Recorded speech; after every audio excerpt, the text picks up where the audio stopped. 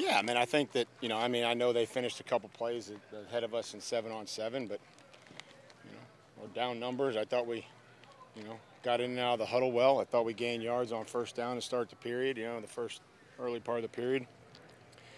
Certainly got tired and some things showed up. Some detail, some focus, certainly conditioning. But that's why you come down here and practice. So I felt like there were some good things. We'll take a look on it, when we get back. A lot of guys, they've mentioned before, and even today, the tempo, the pace, the intensity. How much does that help the defense, especially when it Well, I think we try to practice, at a great pace against ourselves, but that doesn't get replicated. I think it does get kicked up a notch. I thought guys took care of each other for the most part. Thought there were some competitive reps, and hopefully the pressure that they can put us on, on our defense is only going to help us. What do you think about the run game today with pads on and another team out there? How the offensive line? Again, we started the first period. I had 10 pluses and 2 minuses as I was charting plays, just standing back there, as far as getting some free access on the run game or blocking them in the play pass and completing passes. So I felt like we started out really well. I don't know how well we finished, but I know that we, early on in that 1st and 10 period, I thought that was some pretty good efforts on our part to get them covered up and, and get the backs into the second level. so much going on out here. How did you kind of divide what you wanted to see? Well, normally in these practices, the head coach stays with the offense, and Bruce was with, their offense, and I stayed with our offense, and, kind of operated that way. And then with special teams, I, would go over there and see what was going on. And one-on-ones, I kind of stayed with our offense and, watched, some of that stuff. Chester and Marcus translate what they've been doing? Yeah, I thought they showed up, and I thought they competed. Those guys have been out here every day. They've taken a lot of reps, and, the production continues to show up.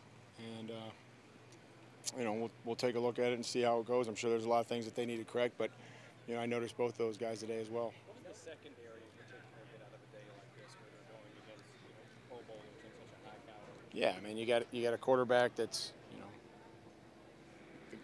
going to be in the Hall of Fame. You got guys that are all pros, receivers, speed and size and quickness. So they throw a lot at you, not to mention the tight ends that they have. So any chance that we get a good receiving back, a very good receiving running back. So I'm sure it was a huge challenge over there, and look forward to seeing how we stood up. Is it a big difference in itself as facing someone who's not a Titan when, probably Caleb may know Chester Rogers tends to be a lot better than he knows some of the others? That's what all part of this practice is, being able to adjust and adapt as you go through and kind of see what happens early in the day. And then if you get that same matchup or same play later on in the day, to be able to take advantage of it. We'll watch some tape, and then hopefully it comes back and some of those mistakes get corrected tomorrow. Caleb seemed like he did it. To have the 2-minute drill defensively end with an interception.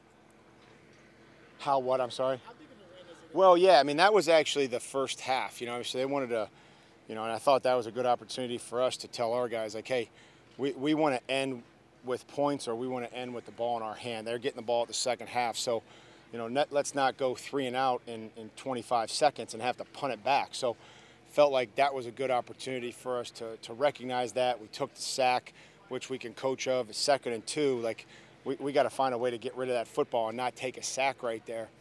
And didn't take the timeout.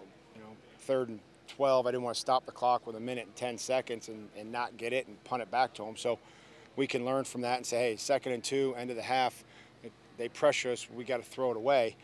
But like you mentioned, for us, that defensive scores in 2 minutes at the end of the half, like we could 2-for-1 them and a lot of good things like that. Caleb maybe wasn't finding the ball, but it seemed like he was in phase with some pretty good guys. Is that kind of the next? Yeah, I'll have to watch Paul. I was, again, I wasn't over there. I'll have to take your, your word for it.